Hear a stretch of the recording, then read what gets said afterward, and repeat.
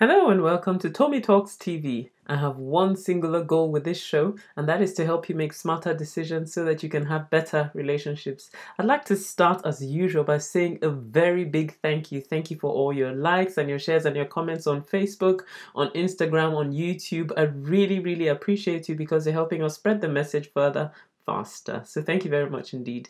Now today I've got another one of your questions, and it goes like this.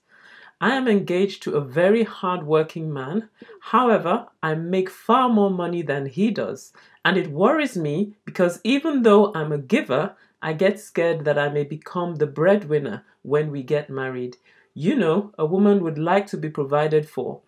I also get confused because I can see his hard work and positivity. He gives me little gifts even though I give him more. But occasionally, I ask myself if I can do this. I watched my mom get stressed while providing for us.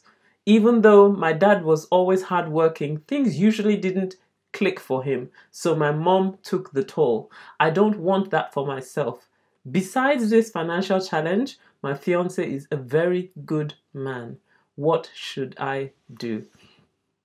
Now, this is an excellent question. I think there are two separate issues here that we need to consider. First is the fact that your fiancé earns less than you do now. And then on the other hand is your fear that he will always earn less than you do. So let's deal with the fact first.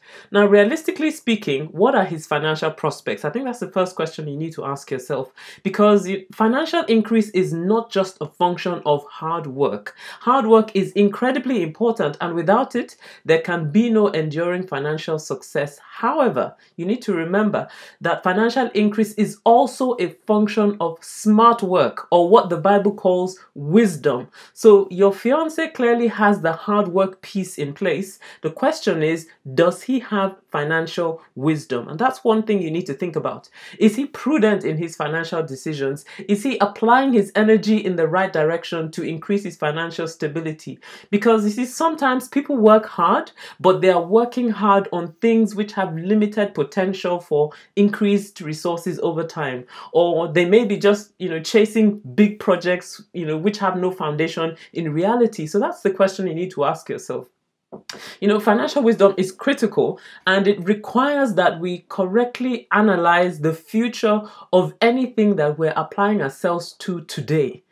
And, it requires that we are honest enough to recognize when what we're doing is obviously a dead end. Sometimes people have a challenge with accepting that because maybe, it's a project or something they've been doing for so long, and they're so used to it, they're so invested in it. But you see, a person may like to call themselves a business person when they're introducing themselves to you, but are they really doing business, or are they just chasing shadows? So he's got to be able to be honest about, about what exactly it is that he's pursuing. And you must be honest with yourself about what he's pursuing, because a wise person should be scanning the horizon continually, looking for concrete opportunities which God is making available. And it takes wisdom to make money, not just hard work. I love this scripture in Ecclesiastes chapter 10 and verse 10. It says, if the axe is dull and he does not sharpen its edge, then he must exert more strength. But wisdom to sharpen the axe helps him succeed with less effort. I think this scripture just says it all, to be honest. If we're trying to do things with a blunt instrument, it makes the work much harder. If the axe is dull, if we're not sharpening our skills, then it makes the job much harder. So in other words, if we don't sharpen our skills and our perception, we will continue to labor with little impact. So that's the place of financial wisdom. Financial wisdom is critical. So ask yourself the question, does he have financial wisdom? Now, if he does have financial wisdom and there are prospects in what he is doing, then, this probably means that what he's going through right now is just a phase in his financial development. And that is where the favor of God comes in, because if he works hard, and he has a vision and he applies financial wisdom, there is no telling where the favor of God can take him over time with your support. So do not make a permanent decision based on what may be a temporary condition, because situations change. So if his head heading in the right direction, his financial condition will change with God's favor. And, you've got to come to terms with that. So those are the facts of the situation. Now, let's talk about the other aspect, which I mentioned, which is the aspect of your fears. Because, how you feel about the relationship is so important. And, fear is a feeling. I respect the fact that you are honest about your fears. However, you do need to confront your fears, because you cannot make wise decisions on the basis of fears. I can understand your concerns given your family background, but your fiancé is not your father. So don't compare him to your father. That will always be a mistake. Don't allow the fear of the past to dominate your decision making for the future. Learn the lessons from the past, take the instructions from the past, but don't let fear of financial insecurity consume you. Because, when you think about it, ultimately, from a scriptural perspective, ultimately, God is your provider. And that is what you must always remember. Your husband can only be a channel. As a couple, you should work together as a team to provide for the family, trusting God for his favor on your efforts. But you see, if you, as a woman, if you limit your provision to the human capabilities of your husband, then you'll be shortchanging yourself. You've got to look to God first and look to God always. Don't make your husband an idol. God will use him as an instrument to bless you, yes, but, ultimately at the end of the day, God is your provider.